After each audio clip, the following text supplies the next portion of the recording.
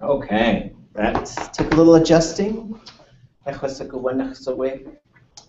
everybody doing? What's the tea?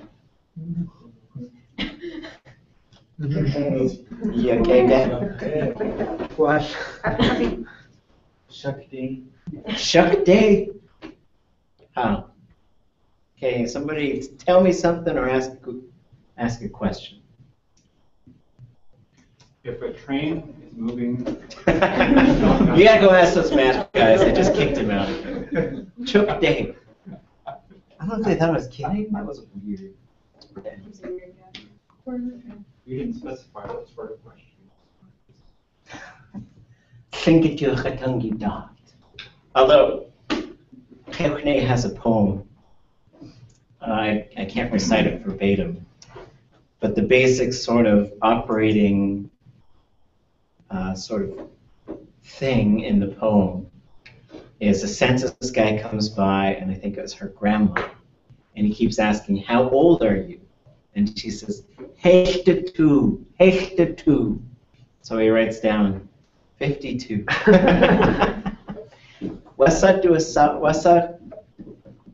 kayaka kleka kainak 52. 0 doesn't exist. Well, 52 at would be 0. 52 is it's not counted. 52 is not counted. And we're going to get to the du and the du here in a second. Anybody else got a thought, observation, question? I was watching Cream Pasty story, Tan Kaisawa, and he says, Idu Ayach. Yes, he says, Idu Ayach. I know other speakers who say that as well. Idu Ayach, as opposed to Iku Ayach. I don't know why, and there are a number of phrases out there where, because Tlingit it's a language you can typically break down in all these different chunks. But there's a number of things that you can say that you just can't really break it down. And that's probably one of them. Gu'ah means kind of to hope for something, right? Yach means to be like something. Khwan is a way to sort of soften a command and be more like may you, right? And so you'll hear things like that. So Iku ayach khwan. You, but maybe that gu'ah has something to do with, maybe it's actually a verb, because maybe it just sounds like gu'ah. It's really hard to break down. But it could be something where it was part of this larger thing, and over time it gets pulled out. Another one is gunachish. So that comes from a verb somehow, but it's really hard to figure out how. So the verb, like if you say chish, because you see the na. So those are two parts that pop up in a prefix. Chish. If you say chish, that means it's possible, right? And if you say dutu chish, he thinks it's possible, right? And so you get this in the Raven stories, like he believes that he can fly into the whale, and so probably the way to think about it is you're saying to somebody, you made it possible. That's kind of how it works. And a lot of times people look for just sort of straight translations, right? How do you say you're welcome? How do you say, and so the languages don't work the same. So, yeah, those are two that. And then if he says du'a, du'a, well, now that certainly sounds like a verb. Du'a sounds like somebody's sitting there. And so maybe it means just sit there like somebody, right? I don't know. It's interesting. Kune. That's the way. Pearl Taku Tla told me a really neat word. It's Jigin Datan. And Say she one more says, Say it one more time. Jigin Datan. And she says what it means is that when somebody is just overwhelmed with tough feelings, it means she says what it means is to really, really have courage and to not to give in to them.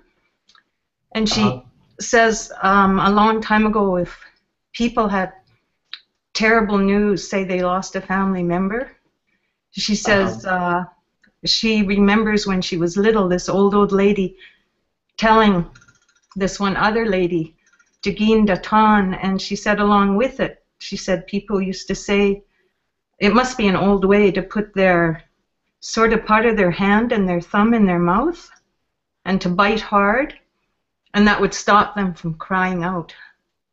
And it must be something really old, but that's what she says Jagin Datan means. Does it make any sense? There's Coley. I could, so Jagin Datan, I'd have to, I mean, the j is obviously in there. I'd have to spend some time with the rest, and Datan would certainly be there for the verb. Tan, so when we get to Tlingit verbs, at the whole core is a root, and it's really usually located right towards the end. Oh, let me send a quick invitation out. I realize there's somebody else. Oops. Let me send a couple invitations, and then I will get back. Could it be like A, like some sort of contraction to gay? Well, If you put your hand in your mouth. I don't think you. So the other thing about Tlingit is it's almost like, I like to think of it as a slot machine, right? So if you play a slot machine, especially a long time ago when they weren't digital, and this thing would roll its wheel, and you get a cherry, that means that's cherries. And then the next wheel, and then the next wheel. So in Tlingit, there's a verb is kind of like that, where you can have j, or you can have tu, or you can have cha, but you can't combine them. So if the j is there, it's locked up. So the gi it's got to be a combination of, and it would depend if it's qi or gi. So you'd have to listen real closely to see if it's qi or gi, because it's going to be probably either a conjugation prefix, which would make sense to be in a command form, like gidan, or qa, which would be qa mode, or a conjugation prefix. It's hard to tell. And in that case, it could be more like let it be this way. So there's kind of two forms. There's command forms, and then there's what we call hortative forms. So the command form would be like for me to say, get out, math guys. And then the hortative form would be like, let's go. It's still a command, but, and then another hortative form would be if you were somehow keeping the math guys who were sitting in my classroom from leaving, and I said, let them go. That's a hortative form as well. So it's a command form, but it's a little bit less direct. Who is talking? Why am I muting? And I'm calling. And there was a fire alarm. Oh my. This is an active day. Okay, let me see. There was where? Maybe turn it off in here. Love. Oh, sorry, in White House. You on again?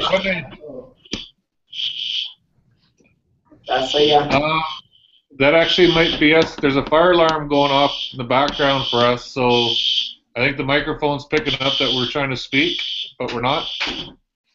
So the fire department just kind of showed up, so we're not quite sure what's going to happen yet. Just keep the connect. No, Don't burn up. So just hope that everybody's safe. Let me try and invite one more student in. Okay. But I will definitely check it out, and I'll consult with elders. I work with elders on usually Wednesdays and Fridays, and I'll ask them. They get a kick out of old things that people don't say as much anymore. Jeffing to con. And then okay. So a verb.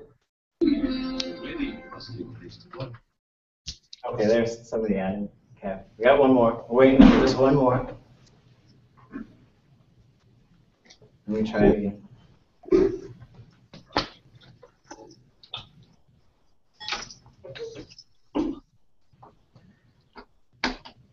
Oh boy. I have to get here a little early so I can get all everything set up. Okay. So one of the things that we get in Tlingit is we're going to get this thing, like for example, and let me just, I'm going to say double click to edit. I'll get rid of that. So let me share this screen with you guys while we're talking about verbs and verbal structure. And then I'm going to share something else with you guys over here too. And we're going to jump into some of the complexities of Tlingit verbs because that's going to be our new neck of the woods, right? So this is a verb, and there's a lot of things in Tlingit that just get used less and less these days. And so these are the things that we're finding. It's very, very common, I think, with endangered languages that there's these little parts of speech and other things, and these phrases, especially when we get into phrases that have particularly deep meaning. That's it? We're actually having to leave the building. I guess there's sprinklers or something going off somewhere, and the fire department's here, so we're going to head out for a minute and see what happens. Okay, we'll be praying for you guys. Go ahead. You're welcome to come up to my place if you want. 40 Finch Crescent.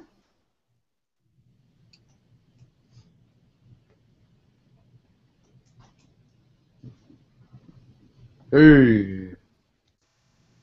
Oh. Okay. Colleen, I guess we're on our way. We'll head up there. Okay. You okay? Pushdeya dasa yebuti you.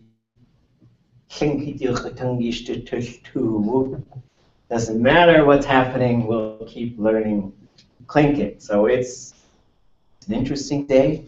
Looks like a couple people getting kicked off, perhaps, having trouble signing on. We've got people calling me.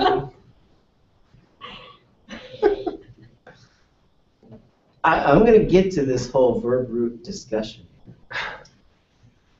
So one of the things that we have is identifying the different parts of a Tlingit verb. I'm going to put an illustration up here which will help us to think about.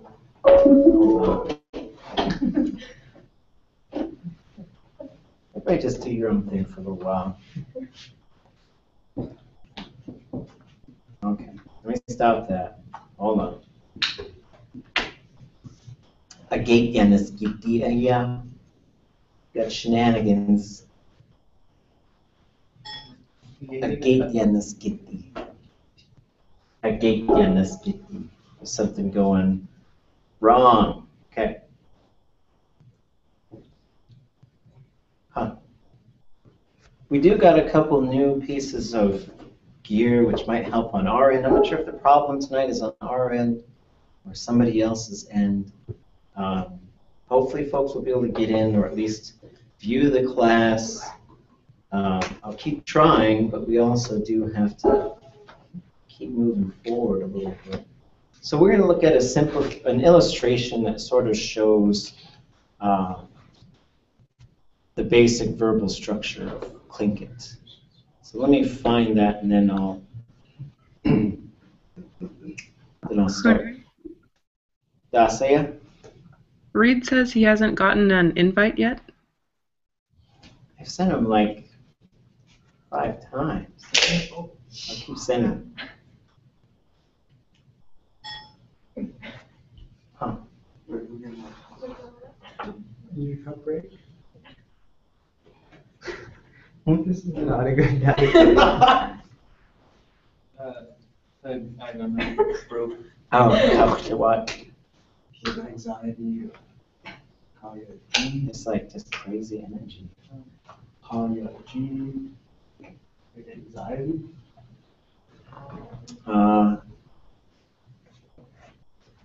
Kudahooch, I think.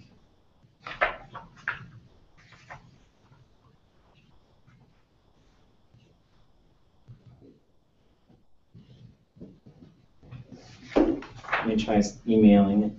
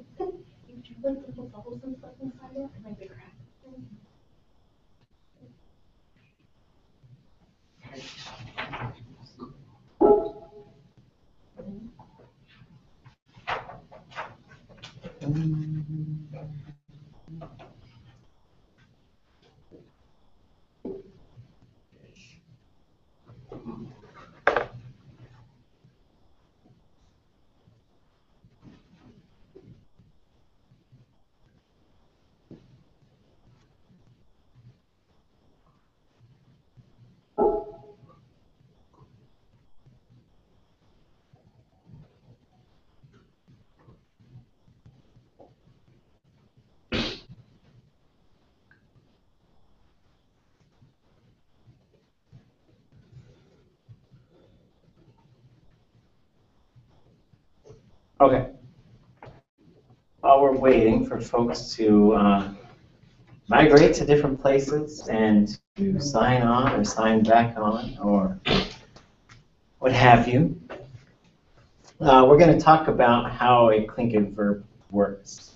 This is sort of a blow up of it, going from starting at the top being less detailed, and as you go down, we're getting more detailed, and talking about how a verb works. I wish I knew what that beep was. Be nice to know. So what you have is you have a verbal phrase. In the verbal phrase, you would have what I would call pre-verb material, verb material, post-verb material. There are other things that could be part of the sentence that help us to understand it. But the verbal phrase is saying, in order for that verb to function, it needs these certain components. Right? And so in Tlingit, verbs function differently than what we might know in English. If you don't speak another non-Dene language, odds are the verb works different than the other languages that you might know. So if we sort of blow, in the pre-verb, mostly what you're going to get is stuff that refers to types of motion. So you're going to get types of motion, upwards, downwards, towards it, away from it, through it, that type of business. Other things that you might get is yea, in the terms of being thus, or you might get some things would call it in the pre-contraction sort of prefix. It's still a prefix. So you're going to get some things that are going to pop up in here, and we'll talk about them as we sort of encounter them later, as we get further in the semester, revealing Tlingit grammar. The post verb, there's, generally in Tlingit, there's more stuff in the front than in the back. There's rarely stuff in the back. So the most common thing you'll see in a post verb is going to be the word nooch, which means for something to always happen, right? Like, he has technical difficulties with his class, nooch, right? And so, but in Tlingit, it comes immediately after the verb, right? So you'd say he has nooch, technical difficulties with the class. And so you've got to, You sort of get your mind around some of these basic concepts, and then eventually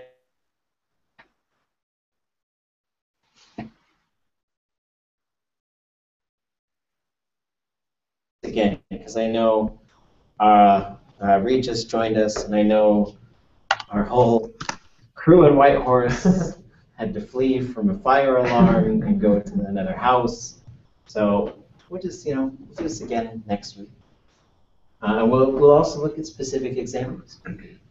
But if we look at the verb itself, and the verb is going to be 1 or 2 or 3 words. Most commonly, it's going to be 1 word.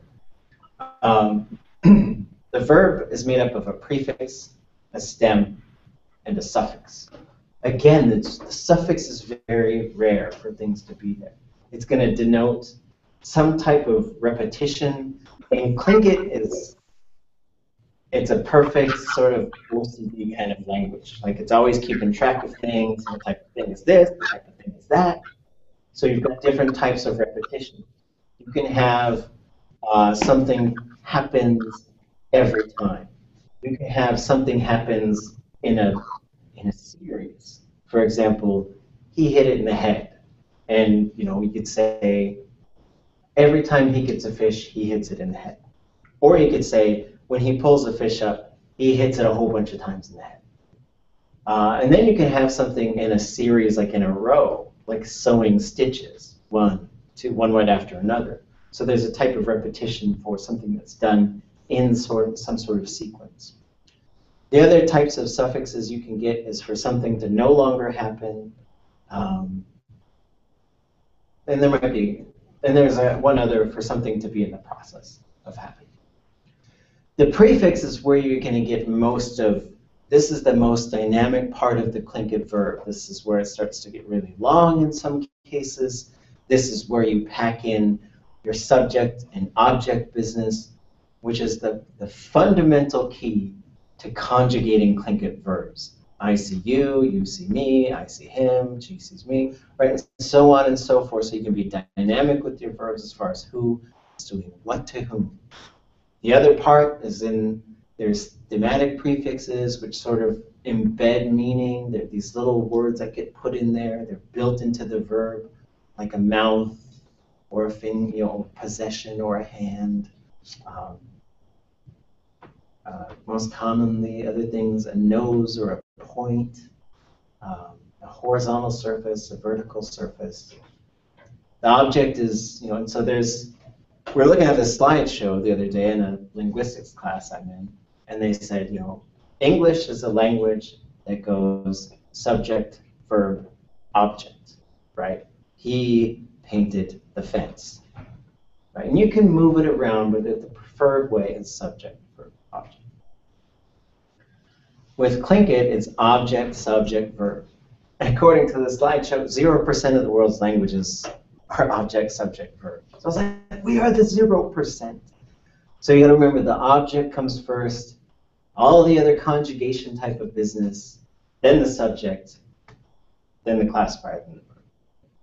The other thing in the prefix is the classifier. We'll talk about that quite a bit this semester. And then you've got the root and what we call stem variation. The root contains the meaning. So this whole thing came about because I saw the root ton. Ton. There's a few of these roots where there's about 4 or 5 different versions of this one particular root. So they sound the same, but they are different. Sort of like bow and bow, or bow and bow, right? When I said bow, talk about my cousin Bo, and you should know that.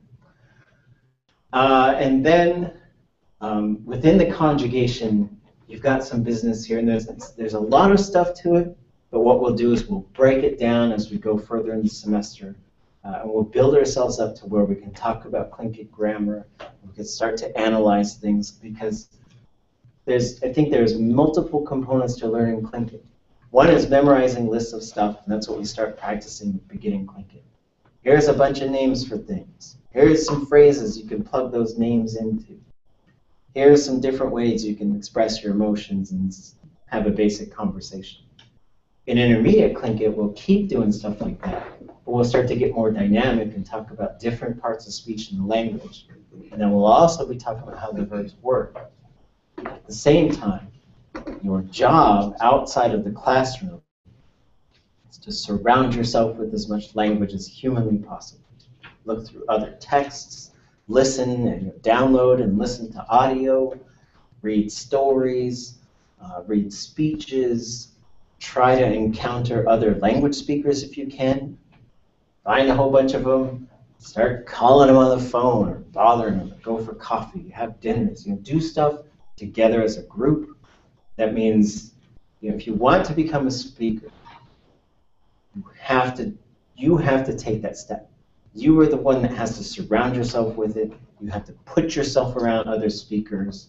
And that doesn't mean you abandon the non-speakers, but you do recognize who's in the boat, who's not in the boat, and everybody that's in the boat has to be more important to you. And it's a tough line to take. That doesn't mean that you're not friends with other people anymore, but it just means if you're serious about it and building the language community, and it's a fine line because you want to make sure that you're not making people feel left out, but you are recognizing when people are making decisions to not be there.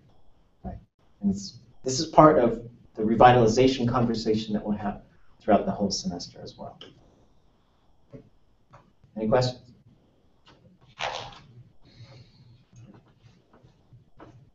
Everybody okay?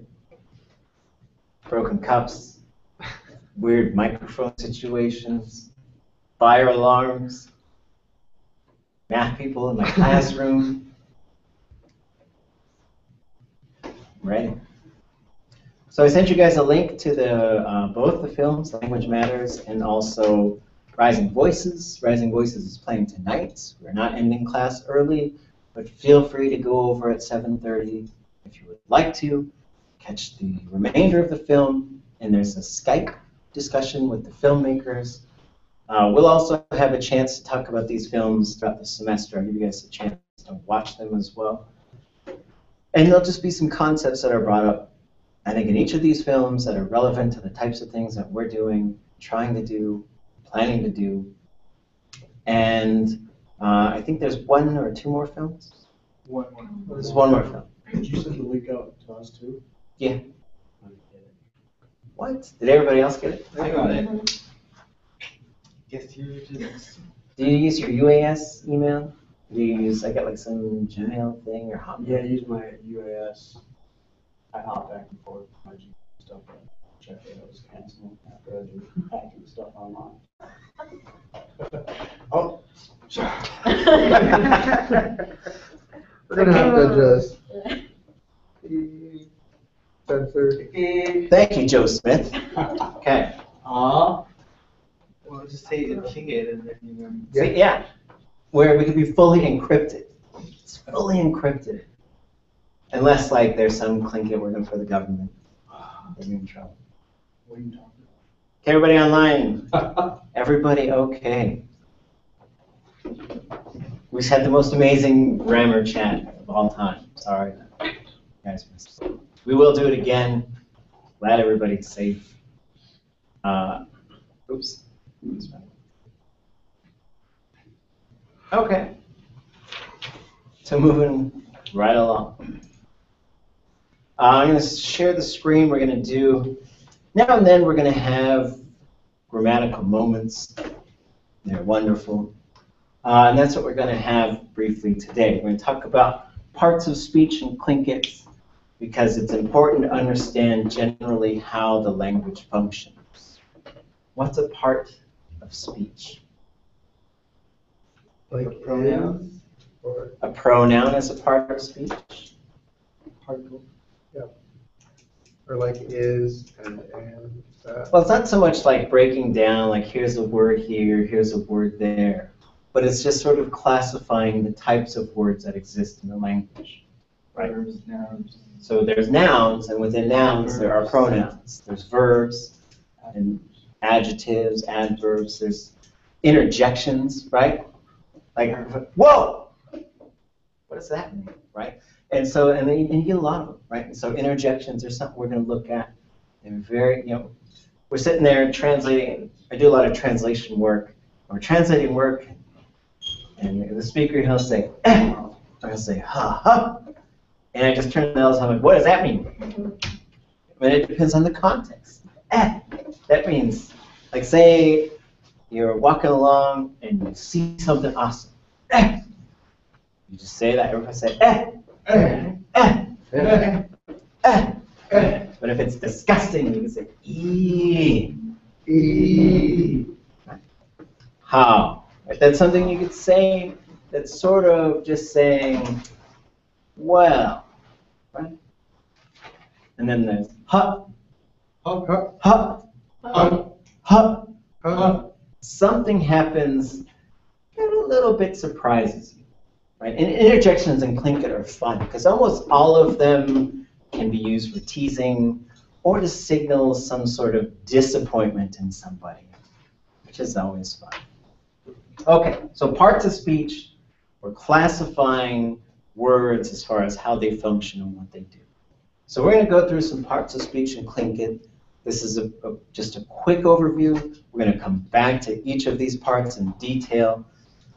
But as we shift from beginning Tlingit to intermediate, and we're doing a real quick walkthrough of the beginning Tlingit stuff just to get warmed up to the idea of sort of getting back into the rhythm of learning Tlingit. Again, when we go on winter break, find a way to keep in the language. When we go on summer break, find a way to keep in the language. Okay. All right. So as we go into intermediate Tlingit, one of the things that we will do is dive into each of these things. When we talk about parts of speech, we're not going to get to all of them. We're going to just do the first sort of sets that we're going to focus on this semester. So the first thing is nouns. And if this is maybe small on your screen or something, I will post copies of this on TlingitLanguage.com under our intermediate Tlingit site. And there's a draft of the new dictionary I've been working on that's coming out that'll have more detailed sort of versions of this stuff. So the first thing that we focus on in Tlingit are nouns, right? And so when you're learning a language, one of the really common things, and if you're teaching a language, at some point you got to get out of the nouns, right? And so some of the things that we see as we look at people teaching languages is we just say, be careful that you're not always teaching numbers, colors, and animals, right? And we kind of joke about it, and we kind of tease about it, but it's hard to move beyond that, right? What is this? What is that? What is this? What is that? And so, but nouns it's a good starting point, right? Because you can look at a picture, you can see something outside, and you can, we went to the top of the tram thing last night, and there's all these pictures of animals. I could just talk to my kids about what those animals are and their footprints and stuff like that. But I can also say, Tatketutat Hatik Iawahawit. Ishan, Somebody translate that? yesterday morning a bear got in my trash. Yesterday morning, a bear ate my trash, and he threw it all over the place. Not Ishan me, Ishan, my tenant who cleaned it up. So, cheesh to him. Okay, so what types of nouns do we have in Tlingit? We have common nouns, right? It's just a noun. It's a very short word, typically, 1 or 2 syllables. Ak, eek, yake. These are very old words for us. One of the things that happens is if we possess something and we're marking possession in English, for example, here's a book. This belongs to Susie. How would I say that in English? Because it could. Susie's book. Susie's book, right? So Susie gets the apostrophe S business, and that means Susie possesses it. that means the possessor gains a suffix. In Tlingit, the noun that is being possessed gains a suffix. So you'd say Susie Bookie, right? If we were speaking English using Tlingit grammatical rules, that's how we take care of it. Okay. So this is what a common noun is when it's possessed, it gets a suffix. There's an awesome set of rules. I think there's about 3 combining rules that come into what kind of suffix it is. In general, make it an I. Okay? And we'll go from there. The I is the default, and we'll go from there. It could be it'll be one of these things. An I, a U, a YI, or a W.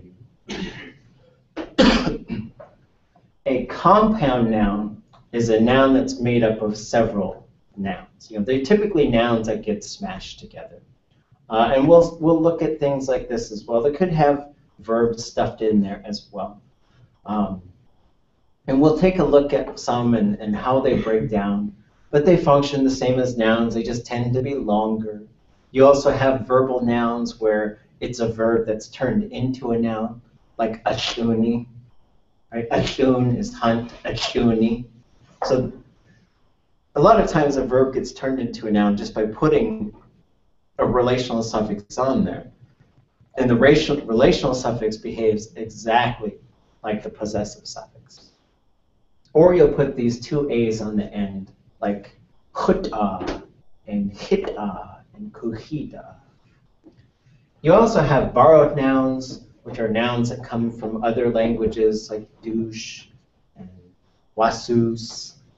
These are commonly things that are fairly new to Tlingit country and Tlingit people, and so they typically they can't be broken down very easily, but then you could tell. They usually come from a neighboring language, or they come from Chinook jargon, or they come from a European language. Any questions?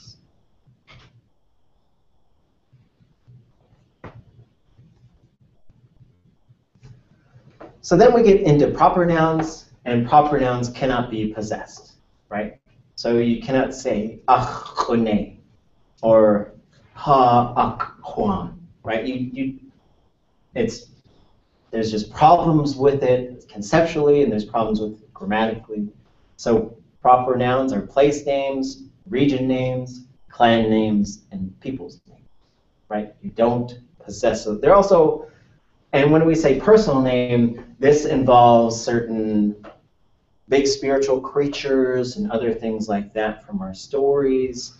So a place name is typically a compound noun. There's a lot of different land parts in there. Sometimes it has some really incredible meanings. Sometimes it's just very straightforward, like Sakai River, which is there's a Sakai River everywhere that there's been Tlingit people living, I think.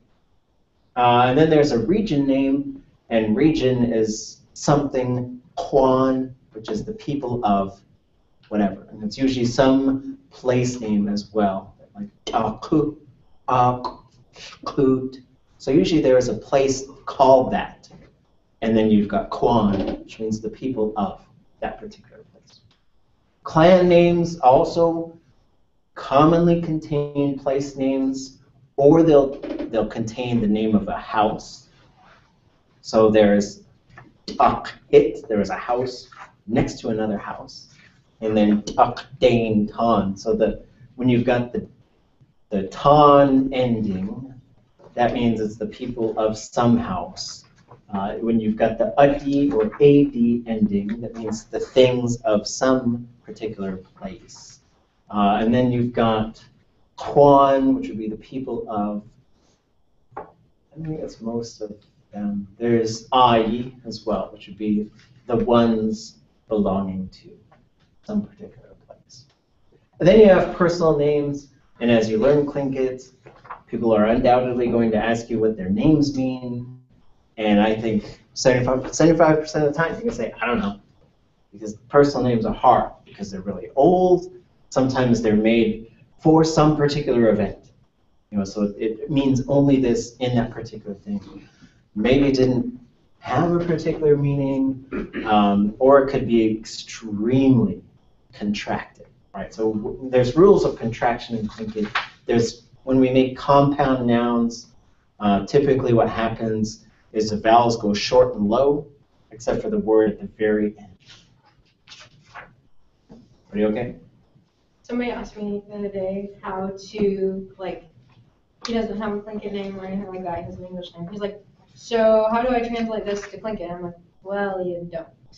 And I kind of explained it the way how you, like, start your beginning classes, or if you don't have a Tlingit name. For this class, just to, like, pick something, and then, like, if you get really serious about it, maybe you'll be adopted into a clan, and maybe you'll be given a name, or you'll keep that name. And I gave, like, Ida as an example, like, how that progressed, but I was like, I think that's it, unless, you know, Yeah, so you can, there's a number of different things that can happen with that. Let me turn this off for a second, then we'll go back.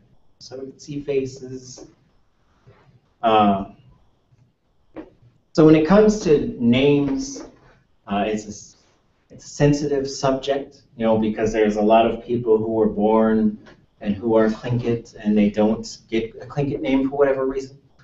And so that's the type of thing we need to be focusing on. I think other things are people who get adopted and they receive names. And then there's people who come to the language, and it's a big deal. It's a big deal for us.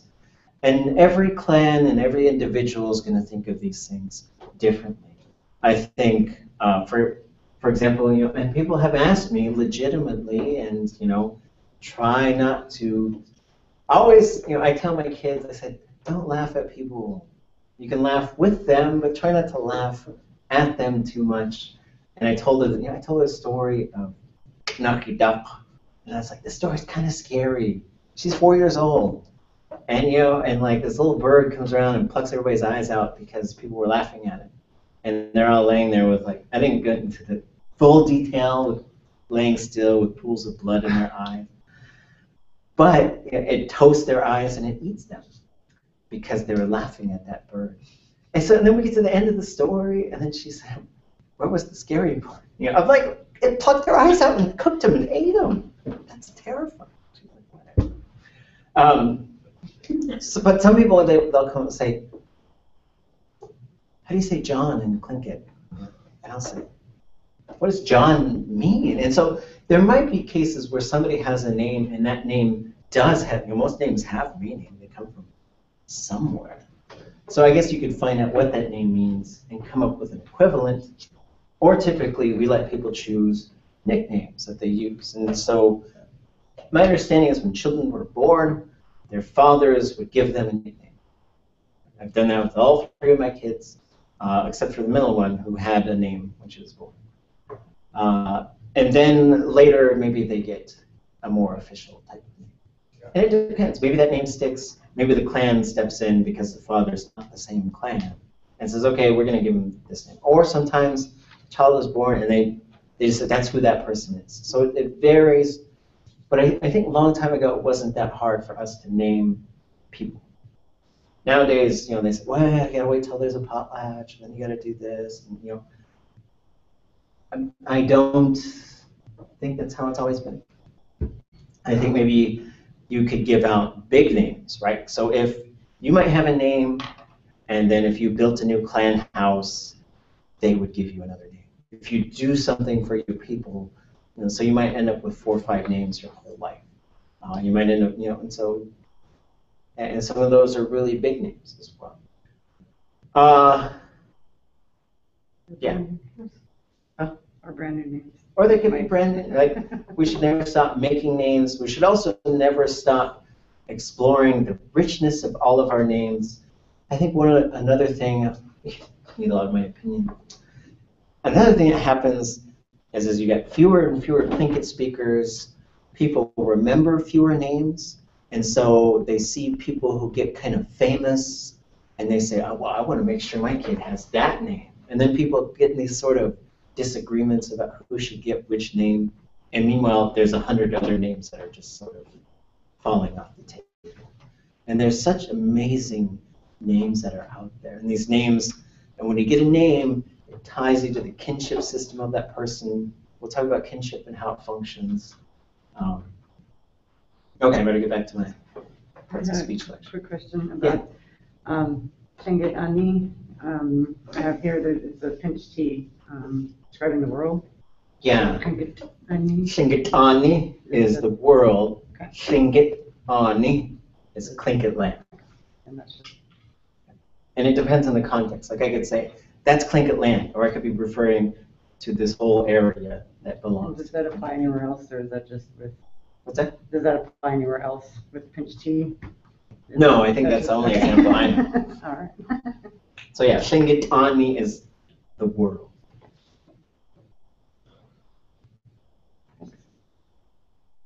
Everybody okay? We'll take a break as soon as we're done with the slides. Okay, so now we get into pronouns. Tlingit has 64 pronouns, and some of them, they sound the same, but it's a different type of pronoun. It takes a long time, I think, to learn how to use these correctly. Same thing with English, right? When do you use whom? You have to answer that. But then, so a pronoun, when we use these pronouns, this is a really fundamental part of using the Tlingit language, right? So you could say this, a big part is verbs, and then a big part is pronouns, because pronouns are saying who's doing what, who did it happen to, and beyond that, it's conjugating verbs so that they can be dynamic. You can use them to talk about things that happened, things that might happen, if this happens, and so on and so forth. So those are the types of pronouns that we get to, and we've dealt with these things in threes, right? So basically you've got who's doing it and how many people might be doing this sort of thing. Every language, they handle their pronouns differently, and so if things are different, don't be shocked. So an independent pronoun is not tied to anything grammatically. These are the pronouns, these are the only pronouns that have a tone mark. And they all have a tone mark, right? So khat, high-toned, me, right? So the example when you might use one of these pronouns is if I was knocking on the door, kuch, kuch, kuch. Someone says, Adu saweh. Who is that? Khataya, right? It's me. And I could say my name, Khataya Khone. Or I could just say Khataya, and you better know who I am. Or there's this other thing we talked about, this gusu and yadu, wadu business. Those are verbless phrases, right? So you could say gusu khone. I'll say yadu khat. That is a high tone pronoun, independent, right? The other area is sometimes they're used to clarify. Hu'aweh, ausaku. That is the one, him. He knows, or she knows. There's the possessive pronoun, and these are ones that we've probably heard, ha, ach, eh, ye, right? So this means to show possession or a relationship, right? And so in Tlingit, like in English, you'd say next to me. In Tlingit, you'd say ach, chani, my next to, right? So it uses a possessive pronoun, right? Instead of English probably uses an object pronoun. If I thought about it real hard, I might be wrong. And then also in the conjugation of certain verbs where it's not using a true object pronoun, or what we call an indirect object. Like, so you say, ach tuwu segu, my spirit is happy. And there's certain emotions that get conjugated that way.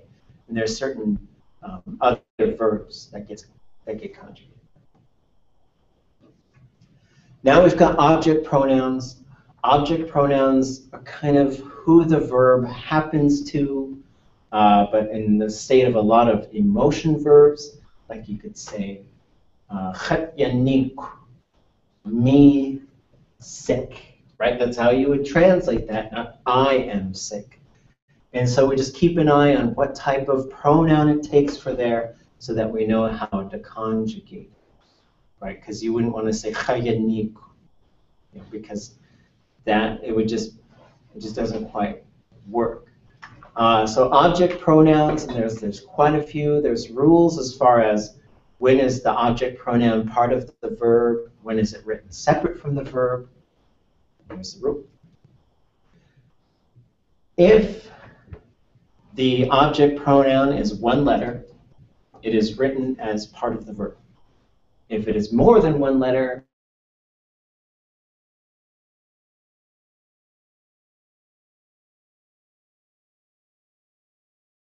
so those are the exceptions. And we'll look at some charts and examples. Don't have to worry about it now. But this is the thing that appears usually right at the very front of the verb.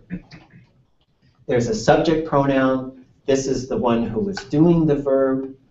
So we'll look at examples as well. So you'll say chatin, I see, igatin, you see, ayatin, he or she sees. And so we'll look at how these change. The other thing with these pronouns is there's a few categories that Tlingit has that English does not.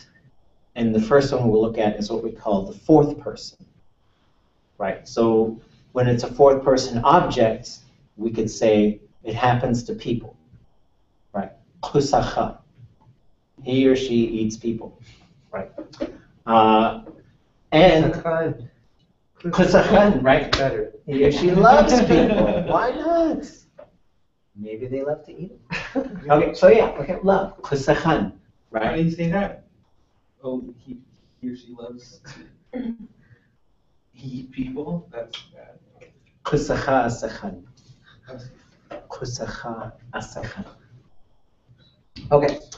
And then in the subject, so this is like it happens to people, and then in the subject is it happens. That's the best way to, or somebody does it, right? So for example, if we were walking, we saw a plant, and I said, dasaya, and you said, tseksh, tseksh, duchai atge. Do people eat that? Is it edible? Plague. Kupana. No, it kills people, right? And then the last in this category is postpositional pronouns. These are a combination of a possessive pronoun and what we call the empty base. So ach, I, be, do, ye, I. These come about with certain types of motion verbs and a few other verbs, like I'll say, Yi'in kachani kayukatangida. I'm telling you all about our language. Yi'in. And again, we'll look at examples. I just want to give you guys an idea of these different parts of speech. A few more nouns. We've got relational nouns and suffixes. That means these have to be tied to something. Right. And there's a concept in Tlingit called alienability, which means like it can't be separate. And the first one is kinship terms. Right. So if it's there is an exception, right? Like the difference between mom in English as in my mom and mom, right? You're talking directly to your mom. And so in Tlingit, if you're talking directly to that person, you don't really need a pronoun.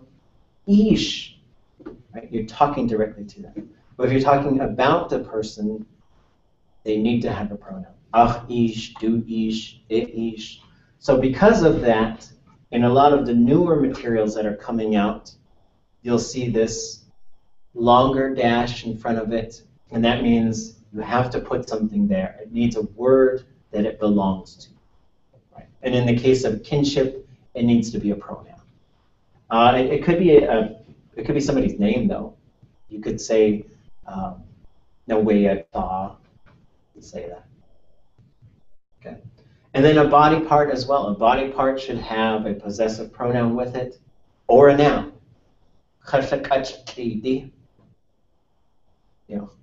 Walk. Right. And so walk. And so the difference, with kinship terms and body parts, they don't get possessive pronouns. Body parts get possessive pronouns if they have been permanently removed. Jinny, right? The rabbit's foot. People wear them sometimes. Put them on their key rings or something. Or if we walked into the classroom and there was a hand here, do Jinny, right? That would belong to somebody, but it would get the possessive pronoun, which means it's been removed. Hopefully we don't have to use actual. Yeah, who cut that? So then the other parts of speech that we have, and this is the last one, and we'll look at some pronoun examples and take a break. Then we'll come back in and we'll just go back to nouns in our story.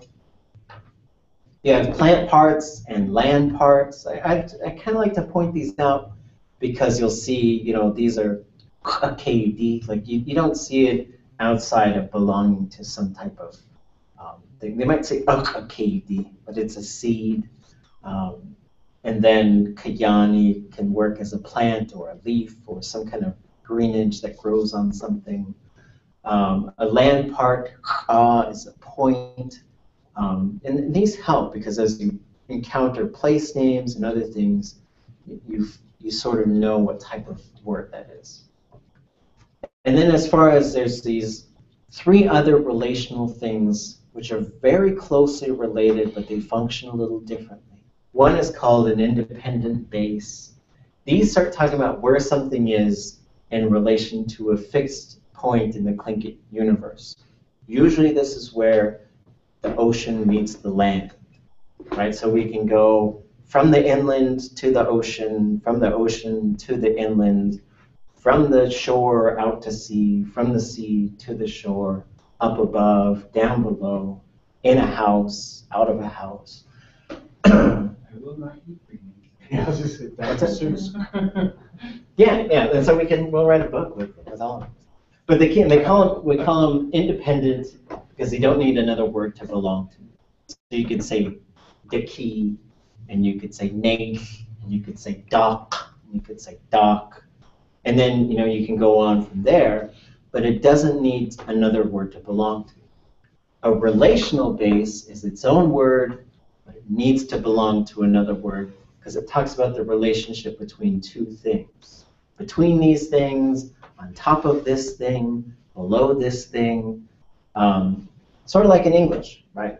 Like you wouldn't really say on unless you sort of specified what it's on, right? Like someone says, "Where's my keys?" On, right? And you can say like, I don't know, turn the light on. I don't know. And so Tlingit's the same way. So they have to, and we learn the dynamics of the words because is just it. A cut, it's on it, right? A tayi, it's below it. A da, it's around it. So relational bases and independent bases, they can take on a suffix. A suffix is like day, towards, nach, through, dach, from. Relational nouns, they need to belong to something, but they cannot take on a suffix. And we'll see some examples of those as well. That's probably enough for lecture. These are some pronouns, but I think we've probably done enough of this type of stuff for now. We'll come back to these in a second, and we'll talk about the 4th person. There's 2 types of 4th person. There's a 4th person human and a 4th person non-human. Right? And they're very powerful, very, very powerful in Tlingit. Okay, any questions?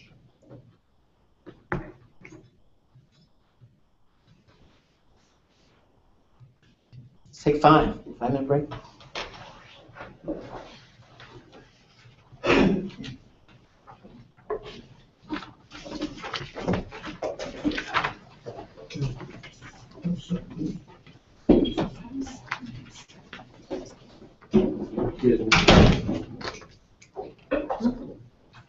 Did the White Horse people ever sign on again? Yeah, they're here. Okay. They joined with Salah.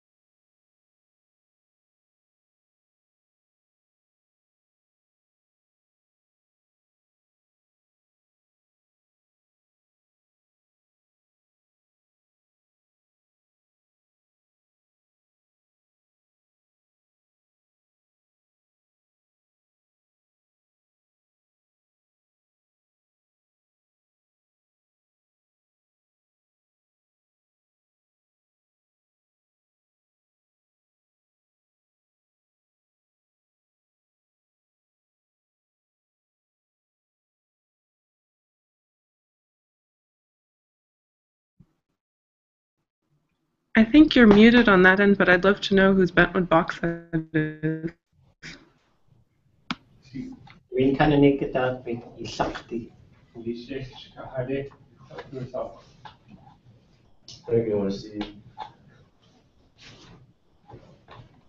Shkalneek. Okay, I made a couple notes, then we'll get started.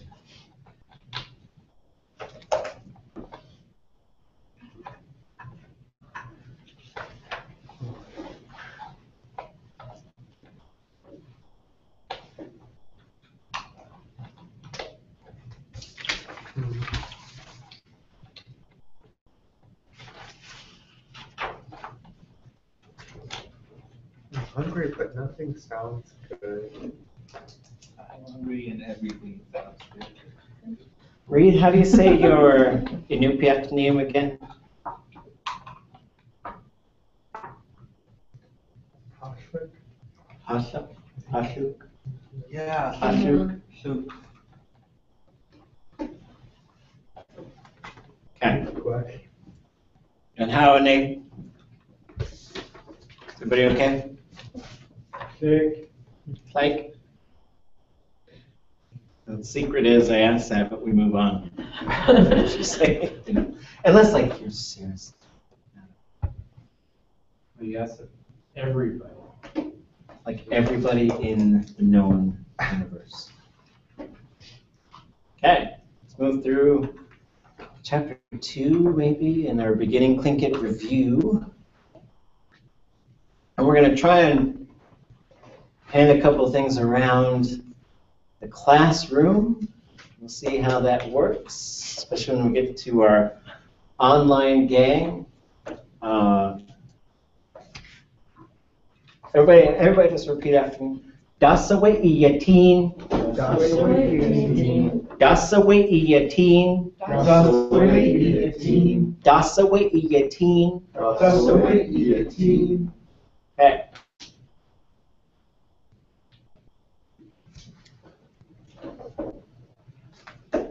Zayt. Zayt. Saw.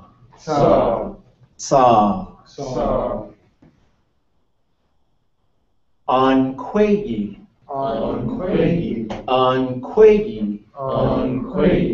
Eat. In Chayi. Speak. Up. Ati. Quat. Zisk. Hoots.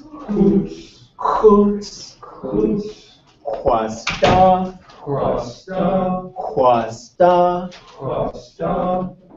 Gah.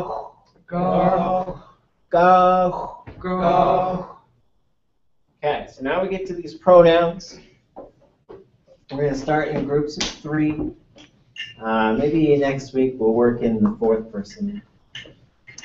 So starting with these independent pronouns. Point at yourself, one finger at yourself. Khat.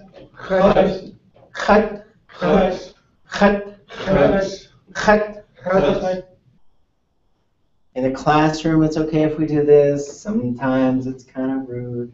Now you gotta point at somebody that you're talking to. This is the person that you were talking to. Wa'eh.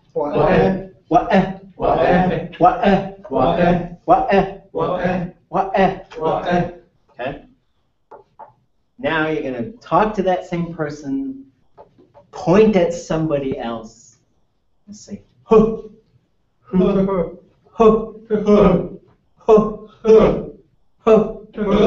Okay? So this is how this works. It just feel weird to put in something. It is kind of, yeah, right? Like I'm chewing you out or accusing you of something, right? It was you. Okay. First person. it's myself, or it's the speaker, right? The first person is the self. The second person is the person you're talking to. The third person is the person you're talking about, because you're saying, he's awesome. But you don't say, I'm awesome, because you get in trouble. You're awesome. He's awesome. I'm me, right? That's what you do in Tlingit. You're careful that you're not bragging about yourself, because that's when the bad stuff begins to happen. Okay, so the way that I would like to do this is everybody will say in serial, I'll say it, and then we'll send it around the room. Everybody will have a chance to say it. When we get to online folks, I've got,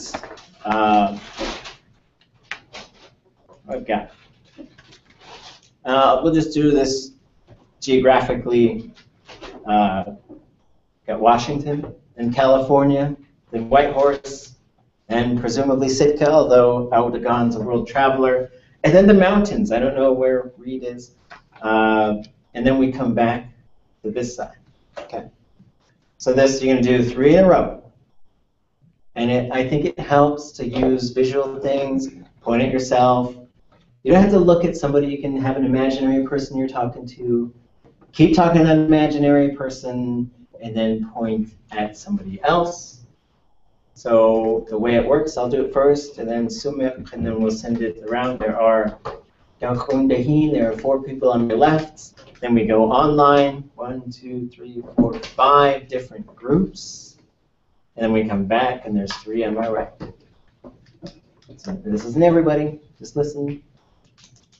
Khat wa'eh hu. Khat wa'eh hu.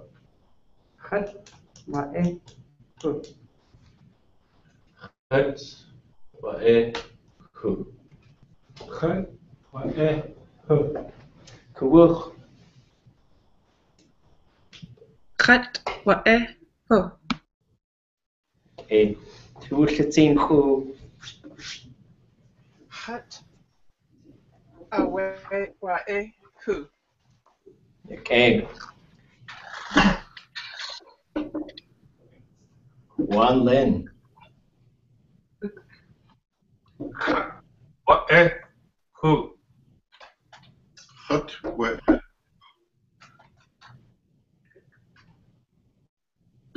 Khat wa'eh hu. Khat wa'eh hu. Khat wa'eh hu. Okay. Audagon. Khat wa'eh hu. Okay. Paluk. Chat wa'eh hu. Okay. I think it's. Can you say your name for me? Patluk. Patluk. Paluk. Okay, there we go. I knew I had it wrong. Hmm. And Uchqad she'it qawaha.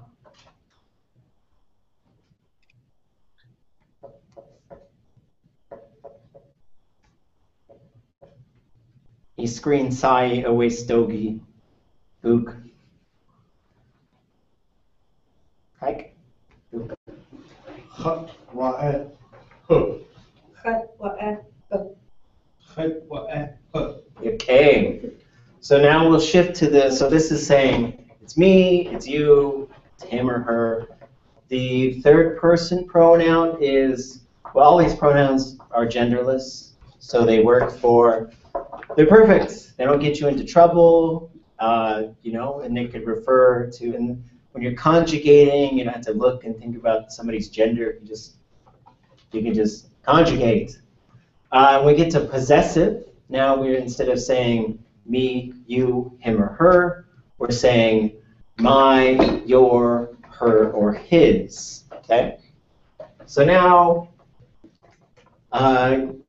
grab something, just whatever it is, doesn't matter. Kuhida ayachjibu. So this is yours. I'm going to go into full toddler mode. Ach. Ach. Ach. Ach. Now it belongs to this person that you're talking to. Eh. Eh.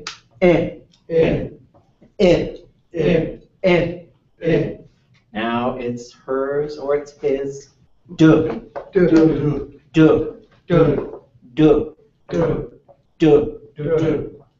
So let's use. Okay, there's a word. Wasan duasak house. Tlingit chenach. Hit. H, high toned I, T. Everybody say hit. Hit. Hit. Hit. Hit. Hit. Hit. What happens if I put in front of it? Hitti. Hitti. Hitti. Hitti. So I gave you guys a mission over the weekend.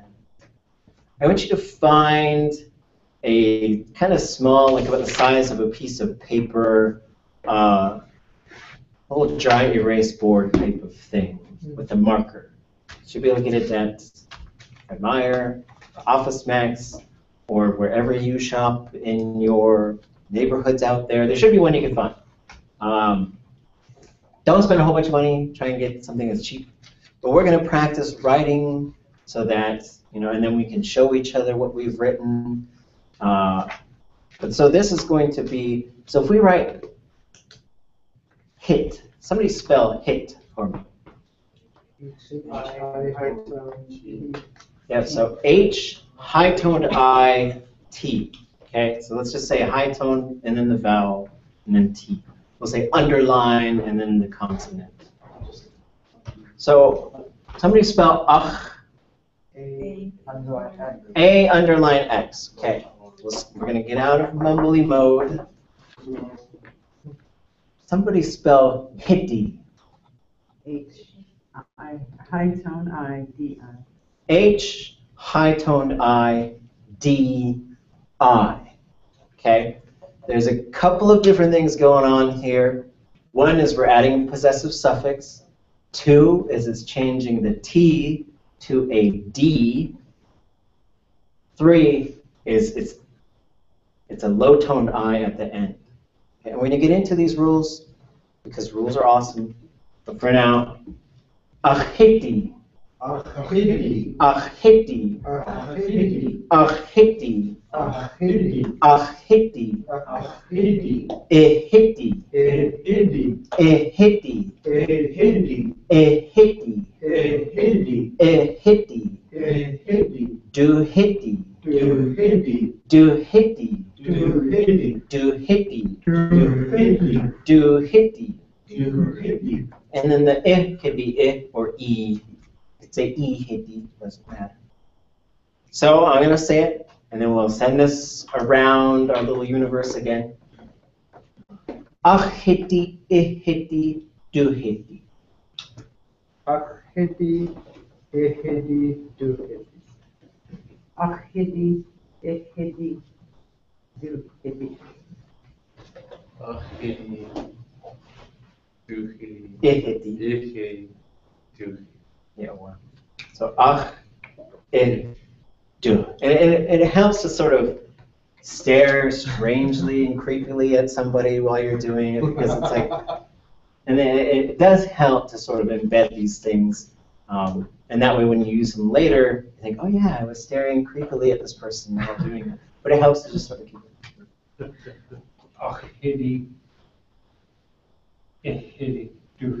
Okay, cool.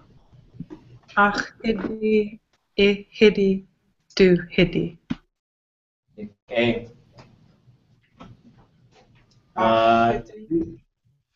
Hitty, do hitty. Okay. Ahiti, ihiti, duhiti. Ahiti, ihiti, duhiti. Ahidi, duhidi. I forget the last one. Ihidi. Ahidi, ihidi, duhidi. Ahidi, ihidi, duhidi.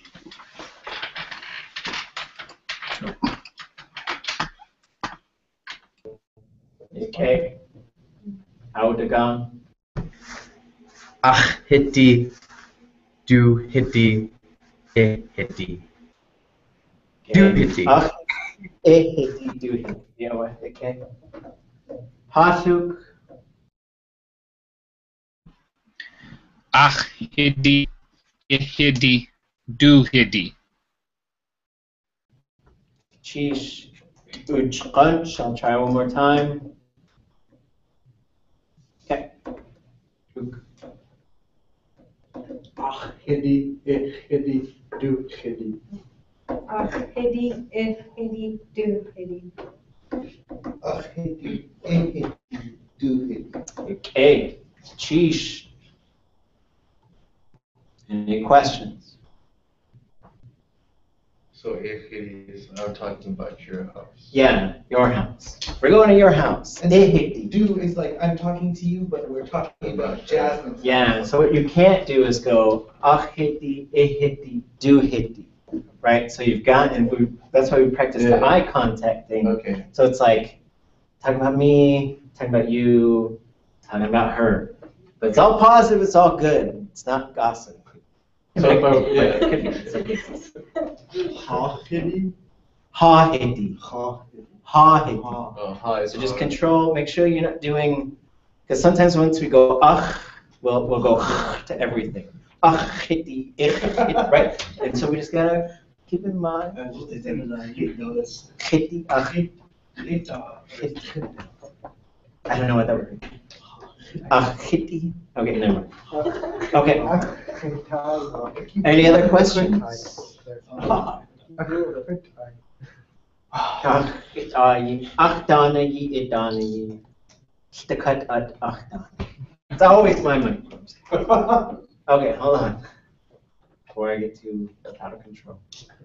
Okay, so now we've got subject and object, and we're going to do both of these. We're going to introduce two verbs here, and the first one is, well, I'll teach you the third person version of it first. Ayatin, ayatin, ayatin, ayatin, ayatin. Everybody should have some sort of paper in front of you, perhaps. And I would like you to spell that. Not out loud. Spell it right now, how you think it should be. Ayatin.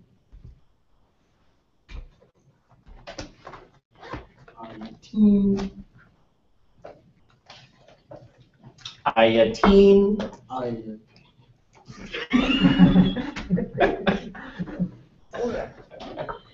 Okay. Somebody in the internet land where Kashukwan. Somebody out there spell for me. Ayatin. IYAT high toned EEN. Crochet. Okay. That is a very good guess. It is AYAT high toned EEN. So yes, ayatin, ayatin. So now because it's a verb, I'm going to break down a little bit for you. So if we were to just sort of break this thing apart, a hyphen, zero marker, and the zero marker looks like this dude right here. See him right there? It's not quite, there's like a Norwegian letter that's kind of similar, but it's not that one. I was thinking of it like a crooked, slanted philosophy sign. Oh. Needs a VA. Okay, so A hyphen zero marker hyphen YA hyphen TEEN hyphen. Teen is the verb root. It means to see. Yeah is the classifier. Don't worry about what it is right now. Just note, hey, that's a classifier. What is that zero marker? The object or the subject? Like, that is the subject. Okay. That is, so that would be S/HE, or however you like to write that, he or she, right? Because that's the subject. What is the A? Object. That is the object. So that is her/him/it.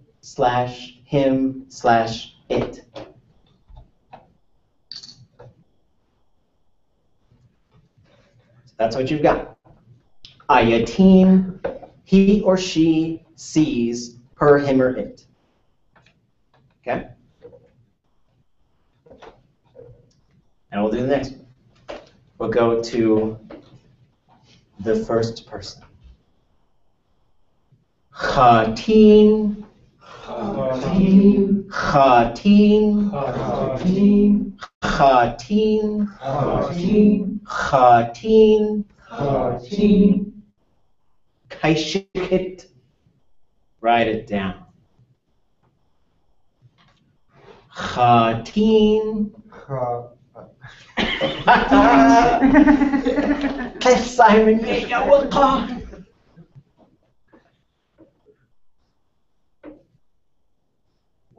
middle of the night. Khatin. I keep repeating it. Would somebody like to spell that for me? Load. Oh, go ahead. After you. Okay. Underline X, AAT, high tone EEN. Yahweh. Yahweh. Underline X, AAT, high tone EEN. So, if we were to break this apart as to what the different components are, it would be zero marker, hyphen, underline XA, hyphen, ya, YA, hyphen, teen, T high tone EN. What is the teen part? C. What is the ya part? Classifier. Classifier. What is the ch part? Subject. Yes? I. The subject is I, right? Because you don't say me cut it. I cut it. I wrote it. And what is the zero? He, she, or it.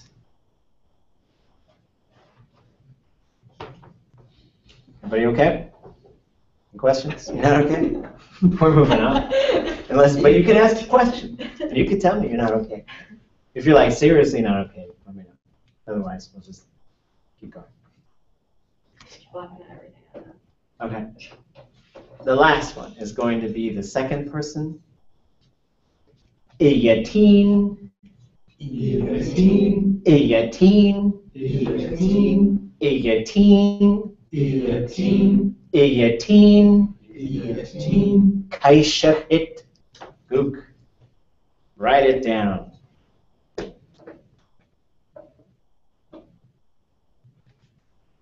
Iyateen. Iyateen. Iyateen.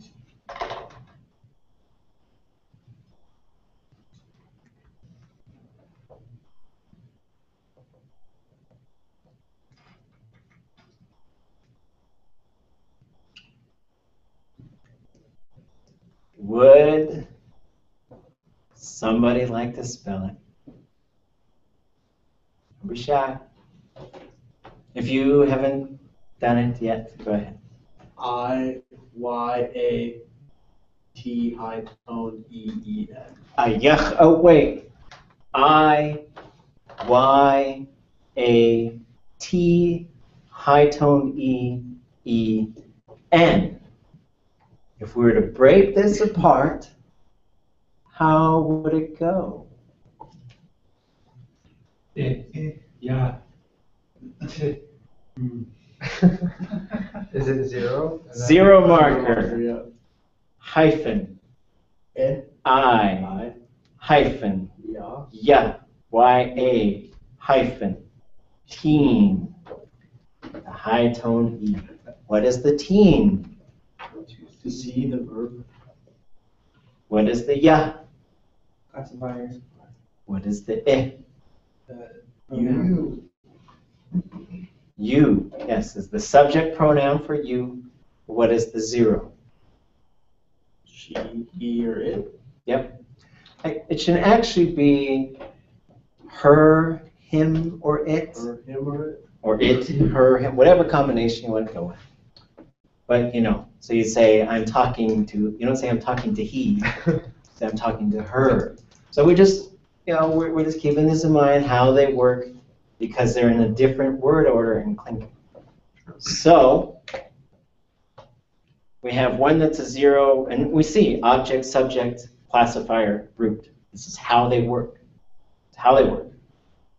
How come it goes 0, 0? The first one we did starts with the letter A. What's up with that? Because you can't have two zeros. You cannot have two zeros, or else you would not know that there's something there. So if the third person, if the subject and the object are both third person, object will be A. Otherwise, it's always 0. Okay? So we get into some rule business. I had a little meme thing. It says, who's down with 3 on 3? Something like that. You know me. And then there was a little 0 to the A. Right? Third person, third person. Okay. So now we're going to do our verbs. So we think of our little triangle. On the top of our triangle is chatin. Okay, so everybody. Chatin. Chatin. Then the next step over, we'll go to the left-hand side. Iyatin. Iyatin. Ayatin. Ayatin. Okay, so now we're going to see some houses. Okay? Hitchatin. Hitchatin. Hitchatin. Hitchatin. Hitchatin. Hitchatin. Hitchatin. Hitchatin. Hitiyatin. Hitiyatin. Hitiyatin. Hitiyatin. Hitiyatin. Hitiyatin. Hitiyatin. Hitiyatin. Hitayatin. Hitayatin. Hitayatin. Hitayatin. Hitayatin. Hitayatin. Hitayatin. Hitayatin. Okay, we're sending this one around. We're going to say them, the 3 of them, and we'll send it around starting to the left. Hitchatin. Hitiyatin. Hitayatin. Hitchatin. Hitiyatin. Hitayatin. Hitchatin. Hitiyatin. Hitayatin. Hitayatin. Hitchatin. Hitchatin. Hitiyatin. Hit. Ayatin. Ayatin. Hitiyatin. Hitayatin. Hitchatin. Okay, you ain't going in the right order, that's fine. Hitchatin. Hitiyatin. Hitayatin. Hey. He was talking to his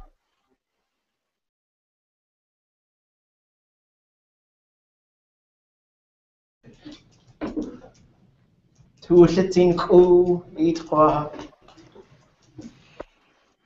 Hitayatin. Hitiyatin. Hitayatin. Okay, the first one, chatin. So we get the cha in the very front.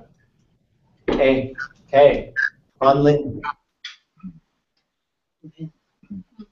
Hit hateen, hit iateen, hit ateen.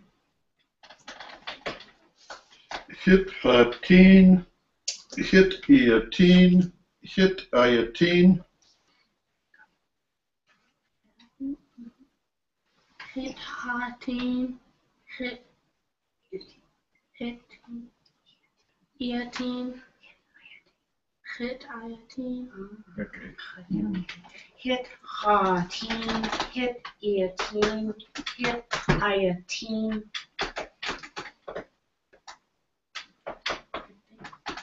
Hit hateen, hit iateen, hit eteen. Hit hateen, hit iateen, hit iateen.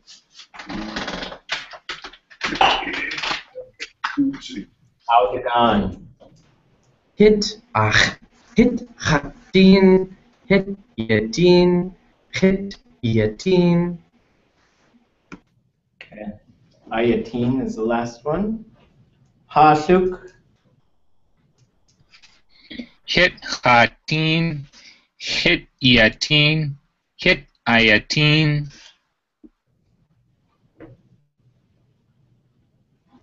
Quick to eat. Hit hateen, hit iateen, hit iateen. Hit hateen, hit iateen, hit iateen. Hit hateen, hit iateen, hit iateen. Hey, she didn't talk tonight. So as far as the prefixes that are going on there, so if we were to just lop the root off of there, it would go ha, iya, aya, ha, iya, aya. So we get that, ha, iya, aya. And if we took the classifier off, we've got ha, right? And so there's the business because it's the third person object and subject. You okay, guy? Okay. I think you tried to explain this to us last year, and I didn't get it. Yeah. Now I get it. Yeah. It makes sense now. You never know. Sometimes it'll stick. Okay. Everybody say, do a sock. Do a sock. Do a sock. Do a sock. Do a sock. Do a sock. Do a sock. Do a sock. Kaishachit.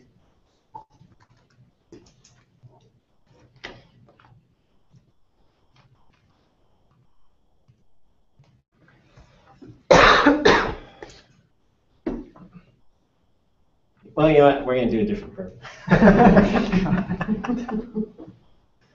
Okay. What do you say? Yeah. Everybody want to spell it for us? Since I made you spell it? It's got to be somebody else. Okay. D-U-W-A-S, high tone A-K-W. Yakecha, ayecha we. Everybody say, Yake. Yake. Yake. Yake. Yake. Yake. Yake. Yake. Kaishachit. Gook.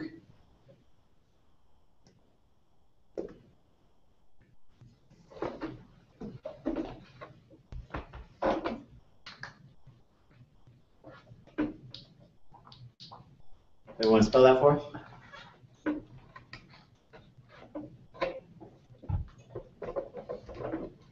Anybody online, perhaps?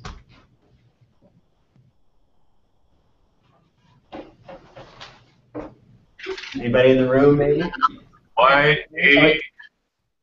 Y-A-K pinched E-I. Y-A, K, pinched, K apostrophe. A K pinched is a good way to say it. High-toned E-I. Yak-A. Yak-A. Yak-A. Yak-A. Okay. So now we're going to change the object pronouns. Okay. So we're going to see them. Let me pull them up on the screen. I did this quickly. So here we are, right here. So using yak-a as our verb.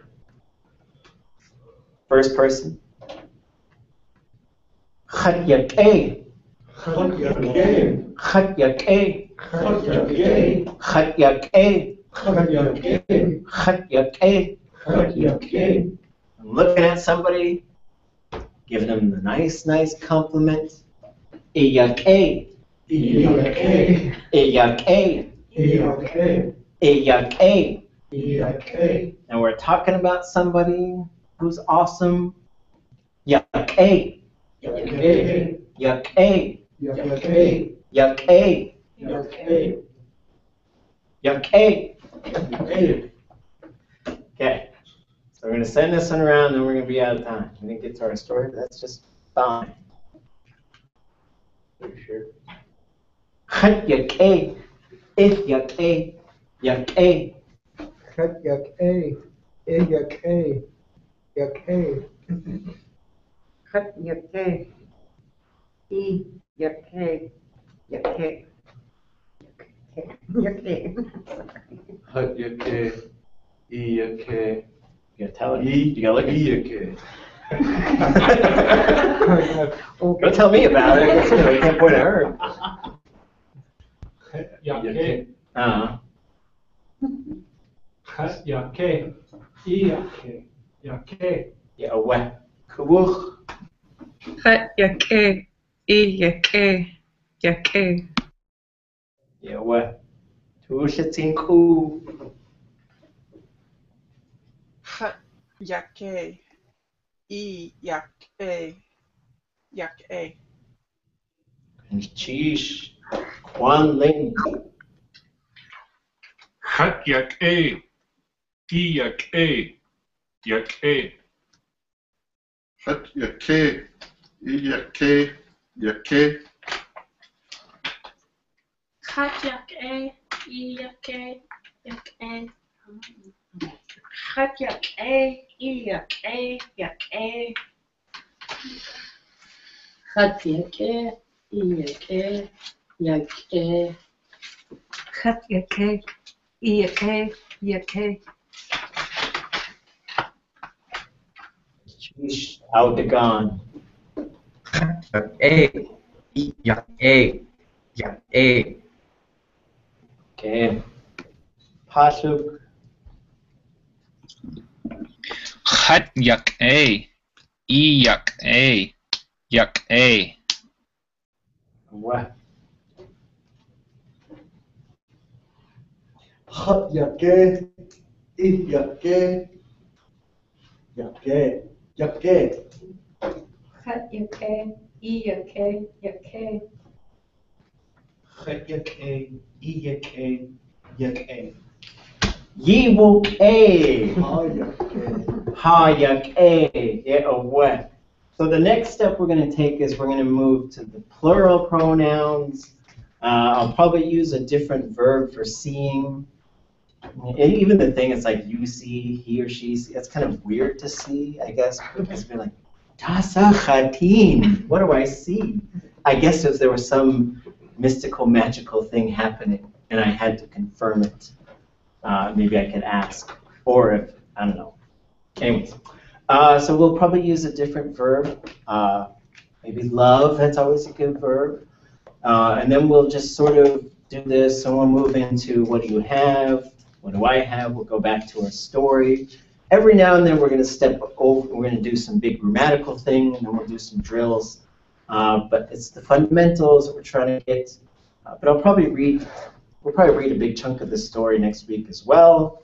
As always, let me know if you guys have questions, especially if you think over the weekend, and the only way to guarantee success is to make sure that there's language in your life once we leave this room. And as much as you can possibly muster, the more you can do that, the faster you'll be on a path to fluency. And I think the big challenge I see for students is language production. There has to be language production. You have to be putting this together in your mind and making your mouth do this in ways that push you beyond what you're comfortable with, to the point where you're trying things out, where you're not afraid of looking a little bit silly at times, but that way we can get the exercise that you need. Because I think what happens is we produce a lot of students who I could talk to them and they could translate what I'm saying, but we have a harder time engaging in a conversation. So find ways to do that, hang out with each other, doing additional things. If you don't have speakers around you, you can call me during office hours, or we can figure out, we can share contact information. I sent out multiple emails. We have everybody's email address now. The language community has to become the community that ensures its own survival. It has to be a different mode of operation than other. We have to become like a commune. We have to become crazy commune. Nobody's going to do it but us type of thing, because the rest of the world will pollute us with their filthy English. And we need to make sure that we are we are pure with our Tlingit. When she's trying to cut you on, yeah, away, which are. Any questions? Everybody good?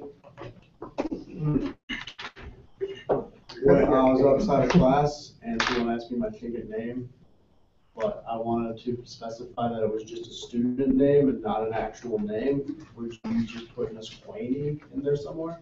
Yeah, I got an Shkalneek sign. Gonna cheese.